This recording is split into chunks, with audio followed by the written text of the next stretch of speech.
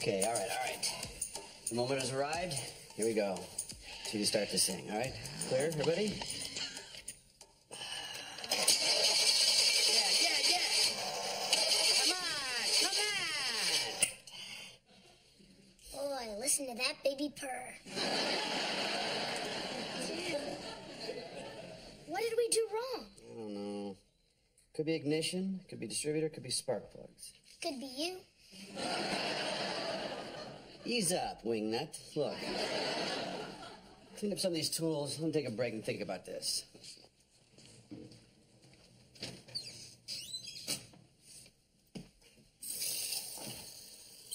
Tim! Come on in. I can't. The doorknob's still broken. You didn't fix it. It's not broken. Lift it up to the right. Now left, up left. Pull it a little bit and twist down on it. You gotta push a little bit with it. It's not broken. Well, now you broke it. You promised me you were going to fix that thing. Got my belt out. I'm half done. That's you, Tim. You're always half done. We had 3 kids, didn't we?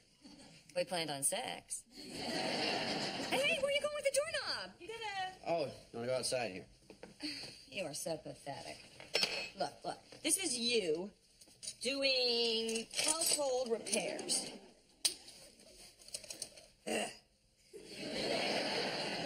You got a tool belt on. Put a little more beef in that grunt. Better. All right. Jill asked me to fix that doorknob, but before I do any actual work, I better stop and think about it for a couple of hours.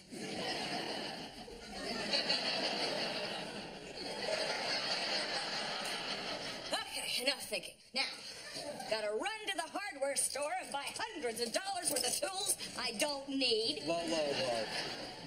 There's no such thing as a tool I don't need. Okay, Jill. I bought my new tools. I can't believe you bought another tool you don't need. But before I work, I gotta clear my head. Boy, Tim, I don't think I've ever wanted you more.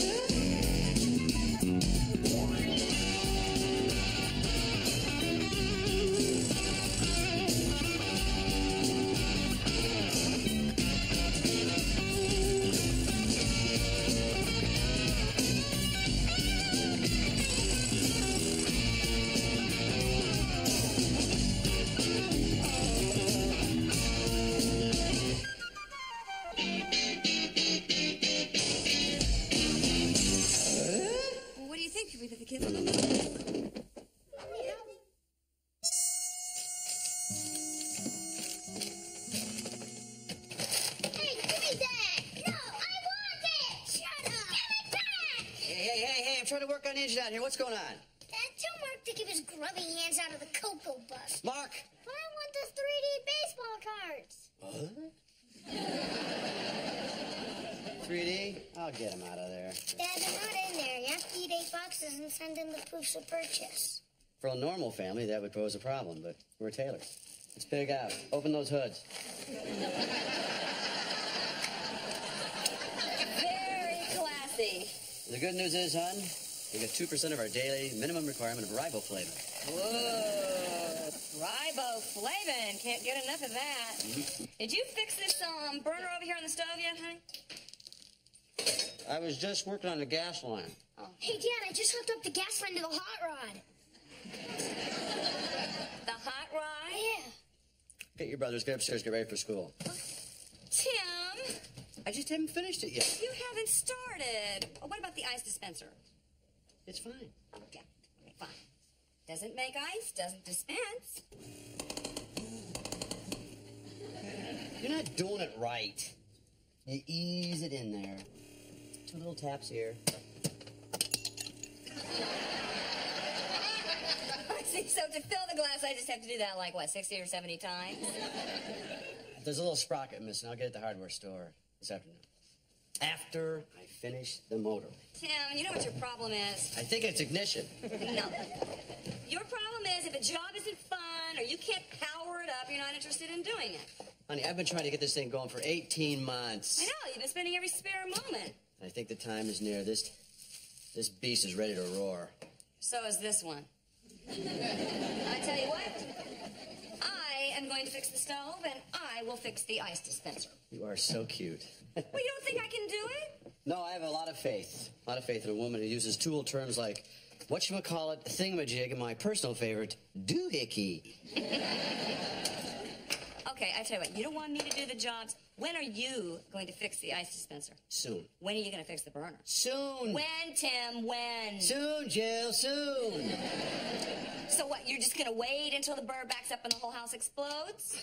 We've survived explosions before, huh?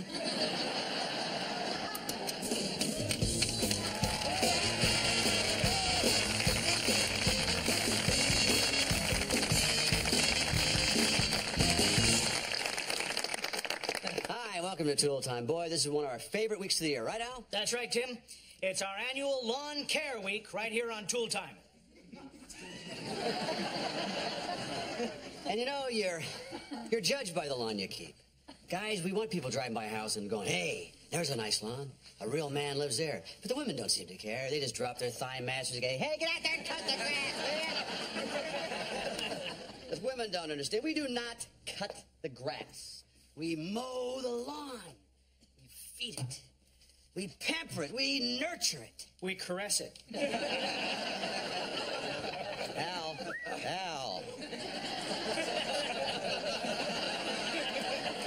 It's a piece of sod. You're not on shore leave, fella. Well, as you can see, we have several types of grass here for you to consider. Bermuda. Beautiful for shade. Kentucky bluegrass. Thick and robust. And regular fescue. Do you suppose if this grass had an emergency, it'd call Fescue 911? My guess would be no. Well, then why don't we tell the folks what we have coming up on Lawn Care Week? Well, Tim, tomorrow we'll be doing our salute to clippers. On Wednesday, we'll be doing our salute to sprinklers.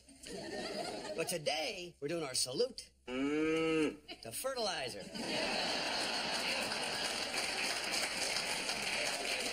We salute cow dung today because it's a major component of all fertilizers, and cow dung helps keep your lawn healthy and vibrant.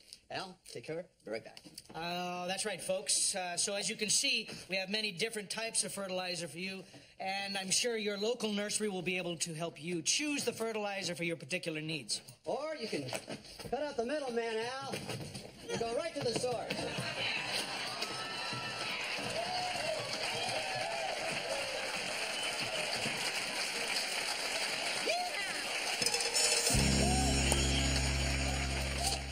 Open and close the shutter by twisting their shutter screw. Well, how am I supposed to open and shut it if I don't know what it is? Now, this can't be the air shutter thing here because there's no screw in it. Come home, guys. Think I got the right pots for the rod. What are you doing?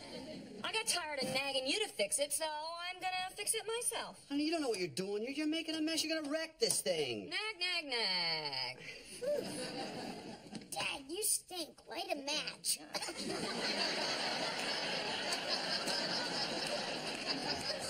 It's not me, wise guy. We did a little salute to fertilizer on Tool Time. I got to ride a cow.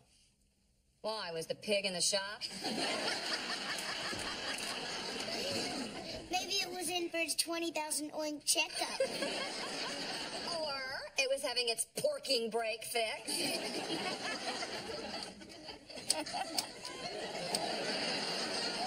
Is there a 2-drink minimum in here? Honey, go on upstairs and wash up because at 6 o'clock on TV they're showing Porky and Bess. Thanks. What is this? I made a tool belt. No. A man's tools do not sit next to frills and flowers. Do you see any frills on his apron? What is that? A flower? Can I borrow that? I'll don't take that down to a construction site. Hey, Tim, I love the frills and flowers on that belt. You know, those tulips really bring out the blue in your eyes. This would have been a real simple project. Now, you screwed up. It'd take me 3 times as long to do it. Oh, cry me a river. If you'd fixed this in the first place, we wouldn't have this problem, would we? So it's my fault that you screwed it up? Hey, this is no more screwed up than it was before you didn't fix it. I really want to argue with that, but I have no idea what you just said to me. I'm going to just call a repairman. Don't call a repairman. I'll fix it. I'm calling a repairman. Jill. I'm going to request a big tall hunk with tight jeans and the sleeves torn off his T-shirt.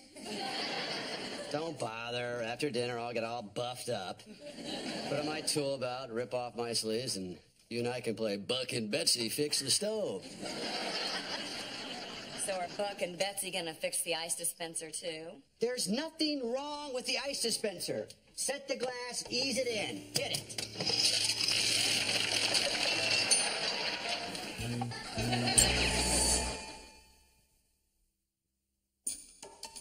Going, guys. Just fine. I'll be done with the stove in a jiffy. Then I'll get the ice dispenser.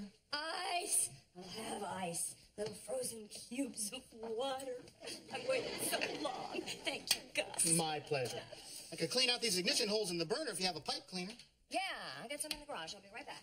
Howdy, ho. Hi. So how's your day? Fine, thanks for asking. Jill, the mustache is different. Tim the Tool Man Taylor. You're even funny without Al. I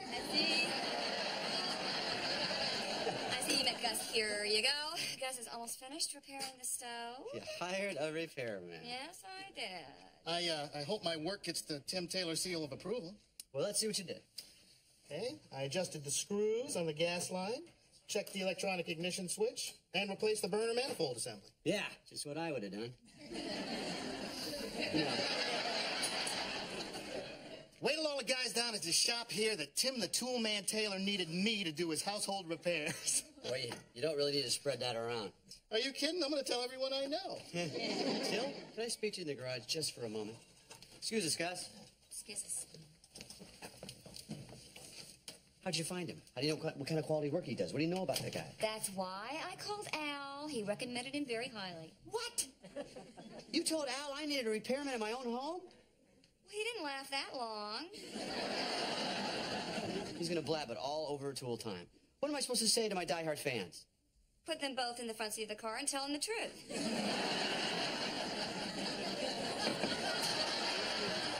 Mrs. Taylor, I've got... Whoa. Are you building this? Yeah.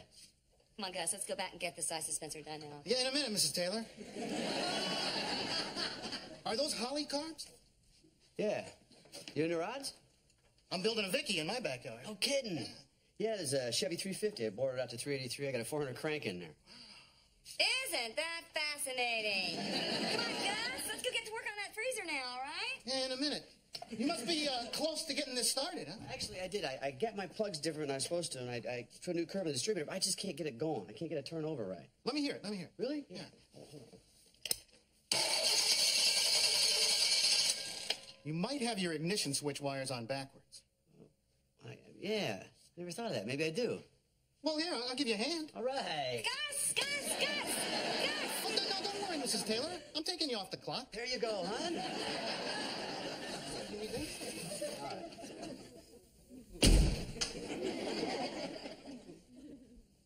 How long you had that Vicky? 2 years.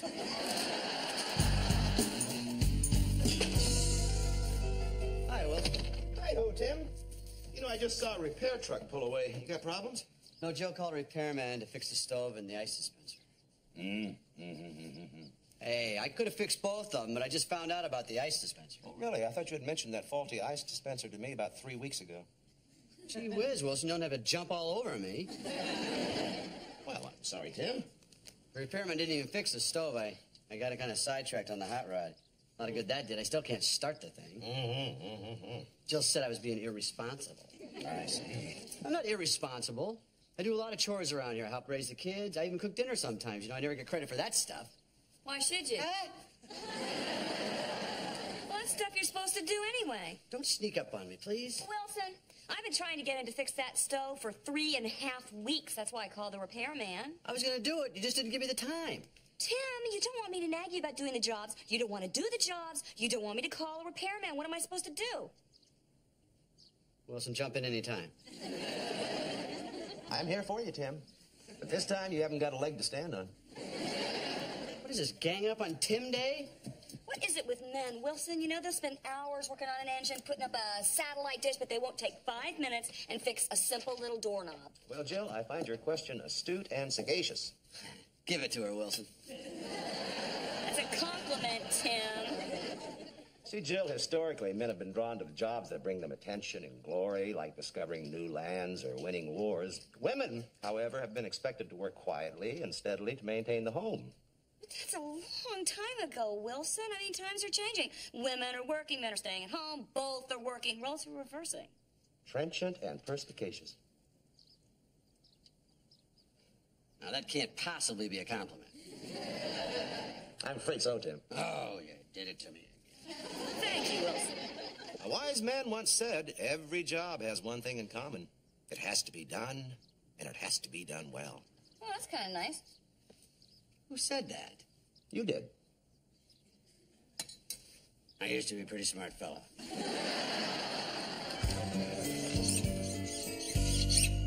Well, took a while. These babies are sharp. Well, you could cut a lamb so close, it'd have to join the hair club for sheep. I'm not just a sheep. I'm also the president. I don't know, Tim. That was pretty bad.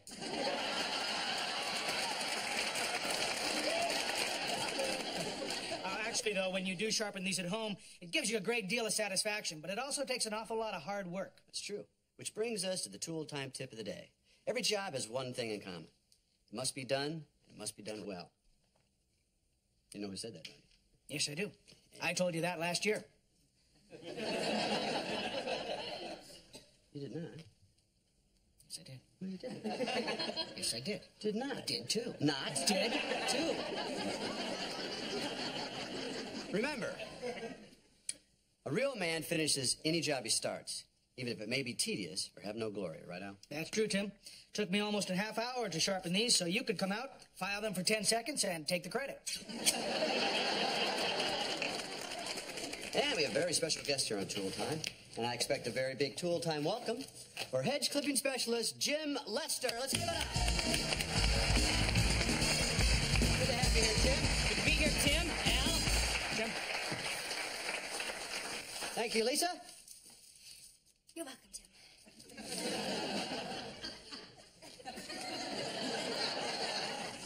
Anyway, Jim is going to share some trade secrets to hedge clipping. Right, Jim? That's right, Tim. Now, I always use a string as a guide to give the hedge a nice straight line. Ah, it's good advice. Good advice. And for that particular job, Jim would be using the Binford SHD 6500 hedge clippers. SHD, that's super heavy duty. You know, there's a lot of creative ways to trim your hedges, and Jim has been nice enough to bring out some examples of his very nice work. Now, Tim, these are called topiaries. Each one takes hundreds of man-hours to shape and cultivate, and up to 5 years to grow. 5 years? I guess that's why they say, it's a long way to topiary. It's a long way to grow.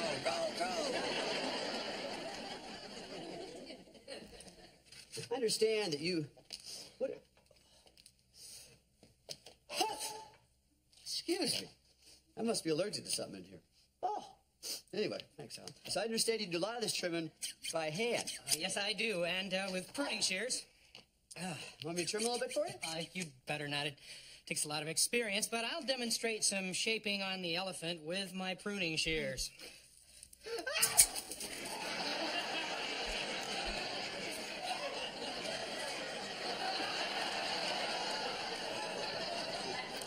And there you have it.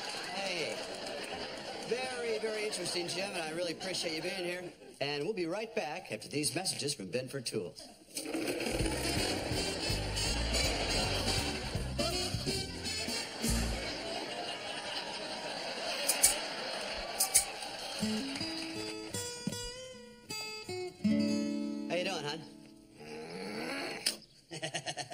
we have here is a Binford Series Z dual spring action circulating rotating doorknob.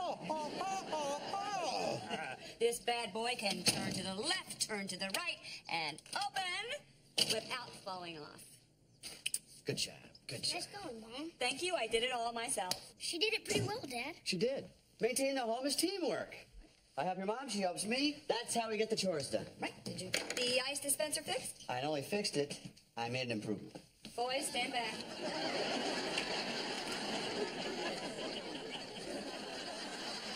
Tim, this is my vacuum cleaner hose. Not right now. I cleaned it out. Now it's Tim Taylor's party tube. Buffy, Muffy. Can I freshen that drink? And maybe my young son wants to get a drink at the couch. Go along, Brad.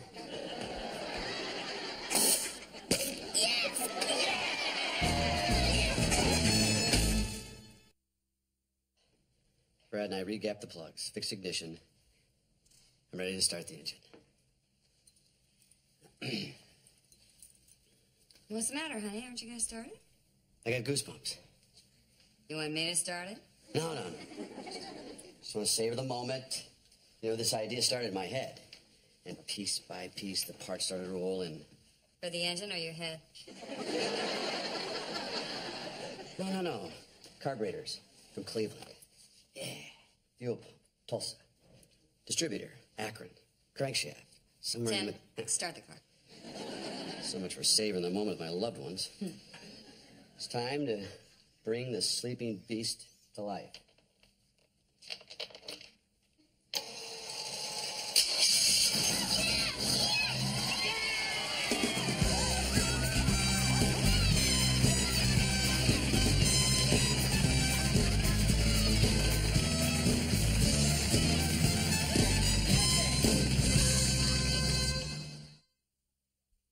Hi, I'm Gus. Hey, Gus. Tim Taylor. Can I get you anything? You got a cold beer? Cold ones are way in the back. It'll take me a minute.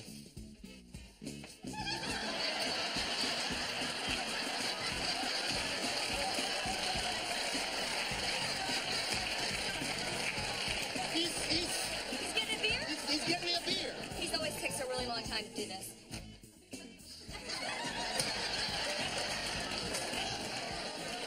Here you go. Thank you very much. All right. And here's the pipe cleaners. Yeah, okay. How long has that Jell-O been in there? Long time. Okay.